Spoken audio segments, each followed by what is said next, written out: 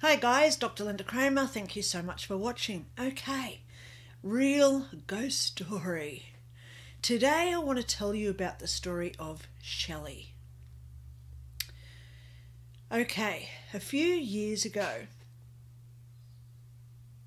it's already happening in my house. Did you hear the bang?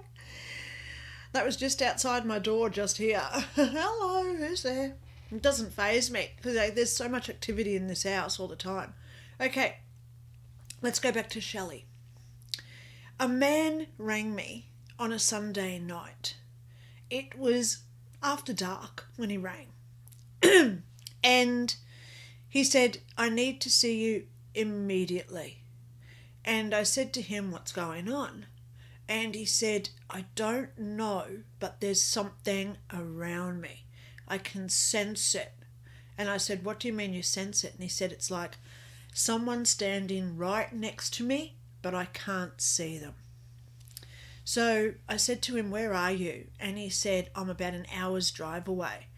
And I was thinking, Sunday night, he won't be here until at least 8 or 9 o'clock at night. So my daughter's got to go to school early the next morning. So can you please come on Monday evening after work? He said yes. So on Monday evening, it would have been about 6 o'clock, he pulled up outside my house, which is, hello, you can see the window from the reflections coming in. And that's my front of my house out there. He pulled up outside my house and I saw two people in the car. He got out of the drive, he was driving, and then I sort of got myself ready to open the door. So I missed how she actually got out of the car. But a young girl with long brown straight hair was walking beside him. They came to the front door, and as I opened the door I said, oh hi, are you, I'll just call him Ben, right? The guy's name's Ben. I said, come in, Ben. So he came in, and just inside my door I've got a 3-seater chair. He came around and he sat in the 3-seater chair, and this girl stood behind him. So I'm looking at her, looking at him, thinking this is weird, he hasn't introduced her to me yet. And I sat opposite him and I said, okay, Ben, what's going on? And he said, it's so weird. What's happening? It's like someone is right here next to me. So I said, tell me when this started. So he told me a little story. So remember, he rang me originally on the Sunday night. On the Friday, he actually went over to Fraser Island. Fraser Island is off the Queensland coast here in Australia, and the only way to get there is by ferry. Now, he had gone over to Fraser Island for a weekend retreat, a spiritual retreat. So he left on Friday night. He got the ferry over Friday night. He stayed there Saturday night, Sunday. And Sunday night he got the ferry back. And he said that it was when he arrived back, when he got to his car in the car park, it was like someone was in the car. So as he was driving home, he couldn't see who was there, but it was like someone else was in the car going home with him. Then he said when he got home, about an hour's drive away, he got out of his car, opened the door of his house, and it was like someone was right there at the front door. He could sense it, that there was somebody there. And he said he went inside, and as he walked around inside the house to make sure that there was nobody there, he just felt that paranoia and that closing in feeling that you get when there's some energy right next to you. So he rang me quite scared on the Sunday night when he got home. So I said to him on the Sunday night, come on the Monday, right? So he continued his story. He said, when I woke up Monday morning to go to work, it was like someone else was in the house with me. I got ready, I made my lunch, I had my breakfast, had my shower, got in the car, and it was like someone else was in the car with me going to work. And then he went into his work situation where he works in a cubicle. He's got like this office cubicle, He said it's a room, but there's two in there, so they've got like a wall separating them both. So they've both got their own window, etc. But he said we share this office space. And he said it was so weird. Like, I knew where the other guy was on the other side of the partition, but where I was, it was like someone was sitting right next to me. He said even going to your place tonight, driving here tonight on that Monday night, he said it's like someone is sitting in the car with me. And look, the whole time he's telling me this story, I'm looking at this girl who was standing behind him. She was probably 17 years old. She had long hair, longer than mine, and it was straight and it was dark brown.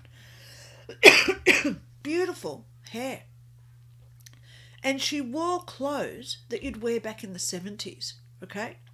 She had on the sandals that I even remember them from the 70s, okay?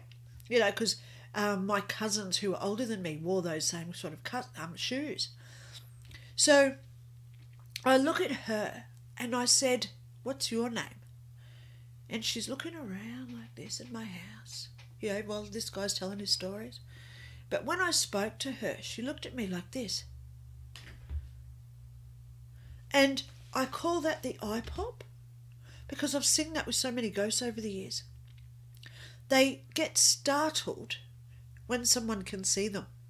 It's like, "Oh, you can see me." And that's the pop. I call it the eye pop.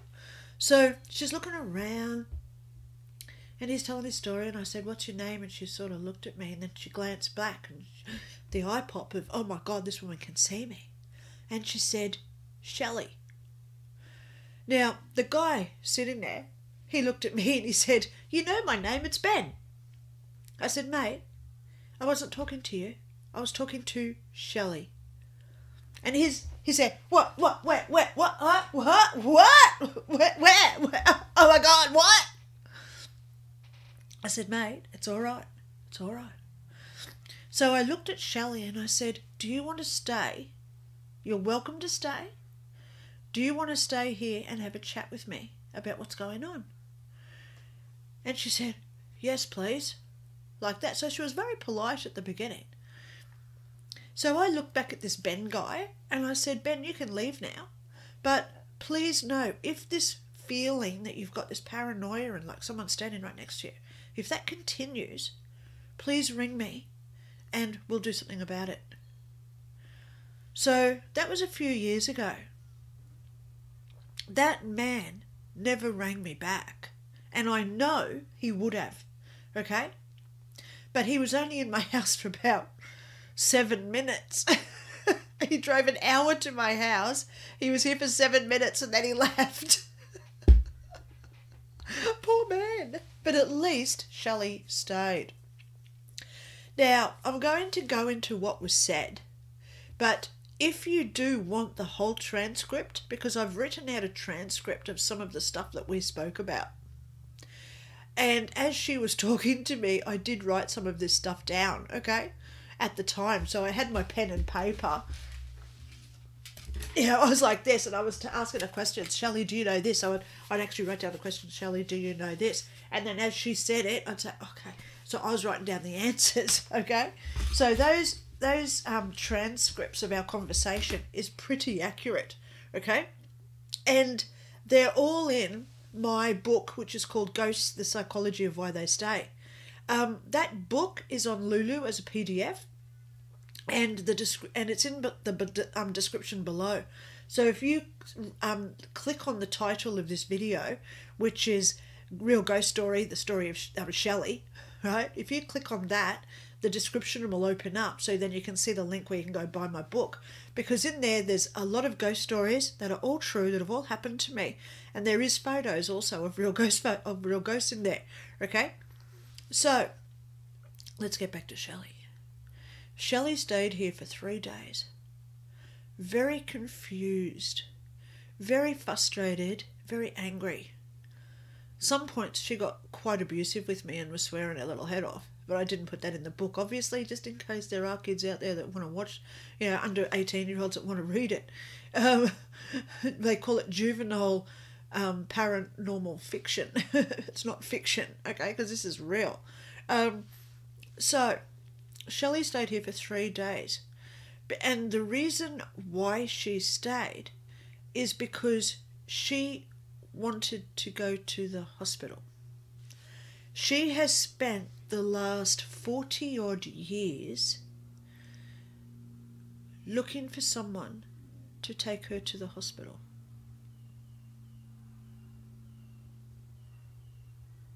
I'll tell you, during the 3 days that she was here, there was a lot of times I started bawling my eyes out because her story was so sad. She was going over to Fraser Island. She was driving on a Friday night. So was that guy that came here, right? Ben. He went over on the Friday night ferry too. So she was catching the Friday night ferry and they were running late. And she said that they were driving, it was dark. And Dave was driving the car. She was in the back seat because there was 4 people in the car. She was in the back seat behind Dave. And she told me all about how the car was swerving because it was raining. It was a dirt road. And then the car swerved and it rolled. Instantly, she was looking down at Dave, who was on the ground by this point. She's told me all about his injuries, where the blood was coming out of his head. She said, I can't understand why no one was looking at me.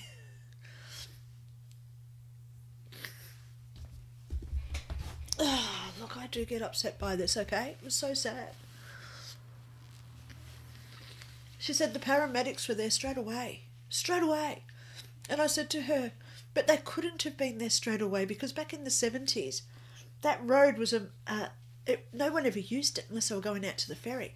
It was a very long, long road from nowhere to leading to nowhere. So it would have been hours for someone to find them, hours again to go off and ring someone because there was no mobile phones back in the 70s, I mean. It would have been hours before the paramedics arrived. But she said from the time that the car rolled, instantly she was standing over Dave. So I go in my book, I talk about the psychology of why ghosts stay here. And she had an amnesia. She could not remember what happened to her in that accident because obviously she died.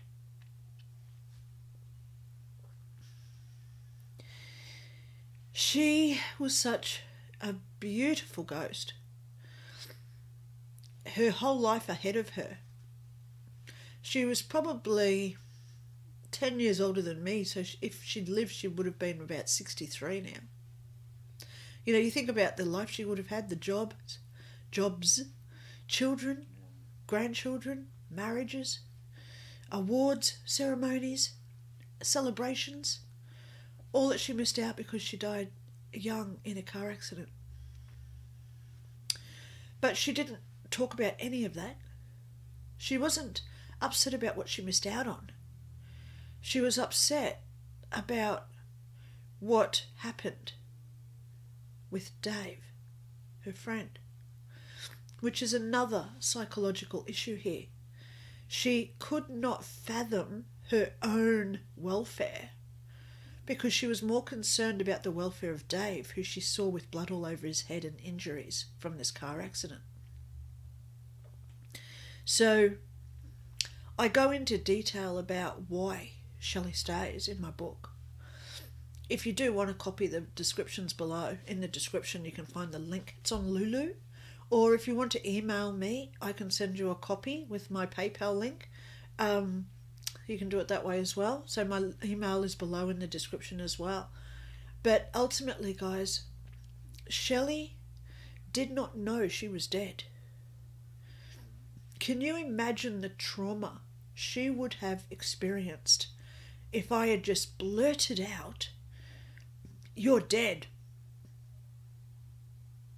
Even after 3 days, when I started showing her the calendar I showed her my mobile phone, and I showed her other technology now that did not exist 40 years ago.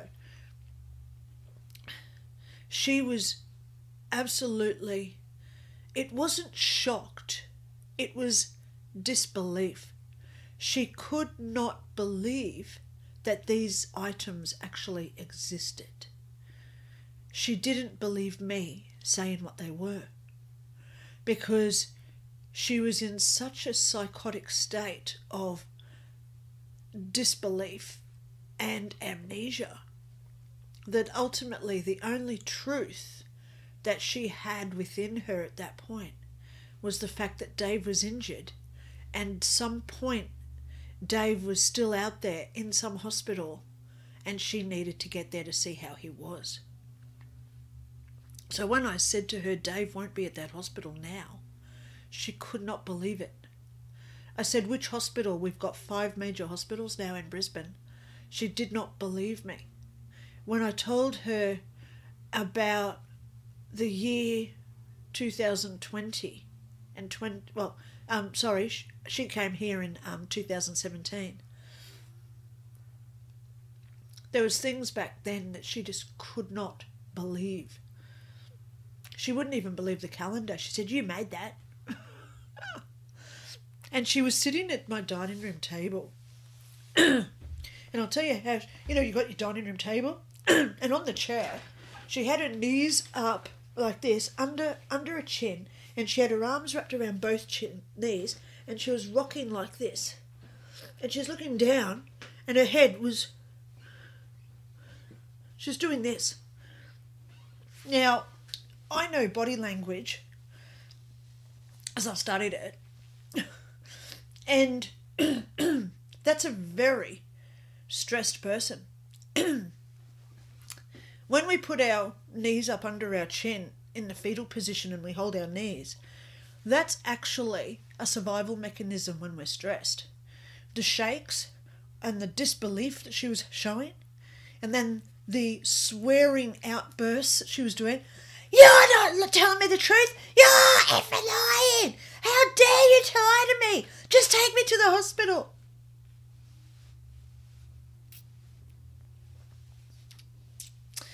I could understand why she's so confused.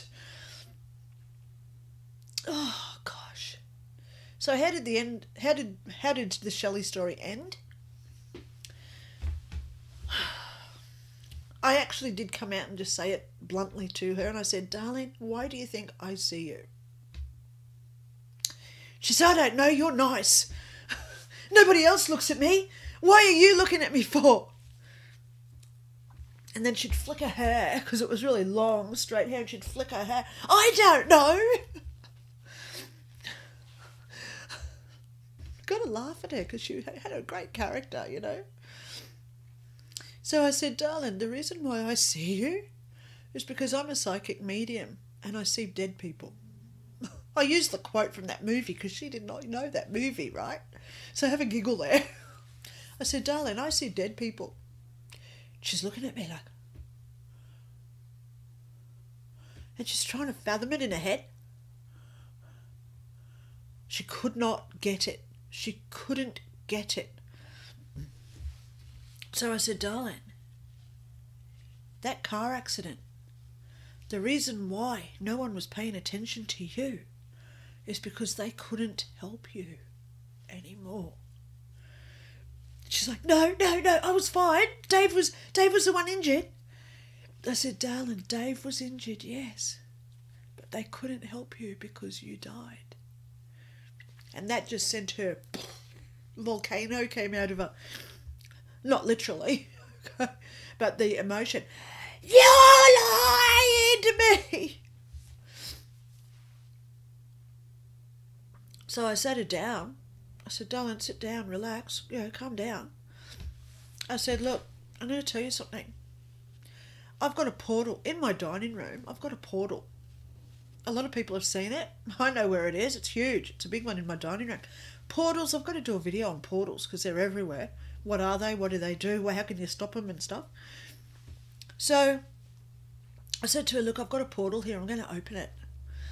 So I opened this portal up in my dining room, and she was looking into it like, I said, "Do you see that?" She was like, "What's that?" I said, "Darling, in there, that's where Dave is now. Your parents are in there. Your friends are in there. Even if they weren't. But generally, a lot of them would have been after 45 years, right?" I said, "Darling, if you go in there, you can see them all again." And she's looking at it like,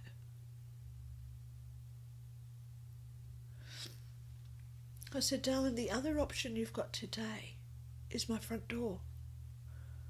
Because you can't stay here. So it's time to move on. You can go there, door A or door B." She was looking in that portal, and I honestly thought she was going to go in there. But then she just stood up, flicked her like, "Don't tell me what to do." She walked through my dining room, walked through the living room. Then she walked through the front door without even opening it. And she walked through my front yard.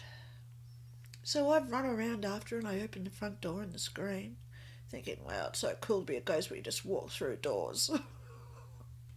Right?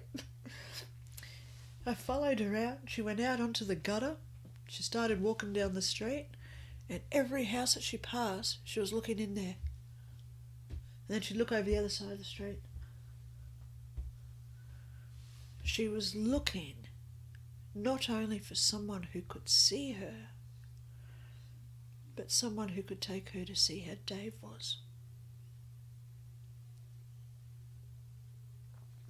She knows where I live.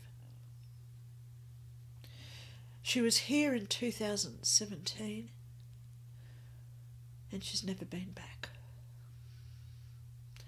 I hope and pray that she found peace. I hope and pray that she found another medium who answered her questions. And I hope and pray, most of all, about Dave. I hope that he was okay, because she cared so much about him. He must have been a great person, right? I tried to find out who he was. I've researched car accidents from the 70s. There's no records. Too old, too long ago. But it would be good to find it, just to verify it. So guys, if you do want to do a little quest, if you're a paranormal investigator, they're on the road to the Fraser Island Ferry. Car accident in 1976. So, or was it 1978? Because I haven't got my book open. It's been a few years since I've told this story, so I know it was the late 70s. So if you do want to be a paranormal investigator, and her name was Michelle, everyone called her Shelly.